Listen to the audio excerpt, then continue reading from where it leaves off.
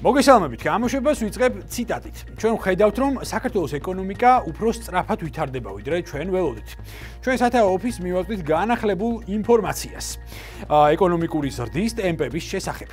ამის შესახებ და ეს ციტატა კონკრეტულად საერთაშორისო სავალუტო ფონდის მისიის ხელმძღვანელს ვერა მერსედენს მარტინს ეკუთვნის. ვერა მერსედენს მარტინმა, როგორც მოგეხსენებათ, შეხვედრა გამართა ეკონომიკის სამინისტროში პირველ ვიცე-პრემიერთან, ეკონომიკისა და მდგრადი განვითარების მინისტრ დიმიტრი ქუმსიშვილთან.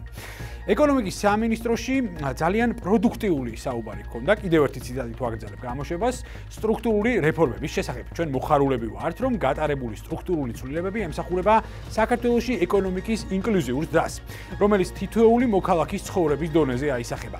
კიდევ ერთხელ განაცხადა საერთაშორისო სავალუტო ფონდის მისიის ხელმძღვანელმა.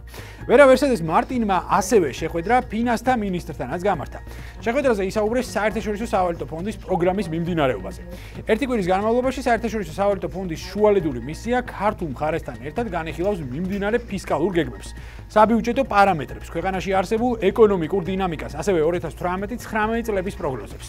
მხარემა ასევე ისაუბრეს ამერიკის შეერთებულ შტატებში ფინანსთა მინისტრის სამუშაო ვიზიტის ფარგლებში საერთაშორისო სავალუტო ფონდისა და მსოფლიო ბანკში გამართულ შეხვედრებზე. სავალუტო ფონდი მხარს უჭერს საქართველოს პრაქტიკულად ყველა რეფორმების გეგმებთან დაკავშირებით. ჩვენ აღნიშნულ თემებზე ჯერ კიდევ რამოდენიმე დღის წინ ამერიკის შეერთებულ შტატებში ვიზიტისას ძალიან დიდი მხარდაჭერა გამოგვითქვეს, როგორც სავალუტო ფონდში, ისე მსოფლიო ბანკში. თვლით, რომ ეს იქნება ესე ვთქვათ წარმატებული მისია, იქიდან გამომდინარე, რომ ზოგადად ძალიან პოზიტიური მოლოდინები არსებობს ეკონომიკური განვითარებასთან დაკავშირებით.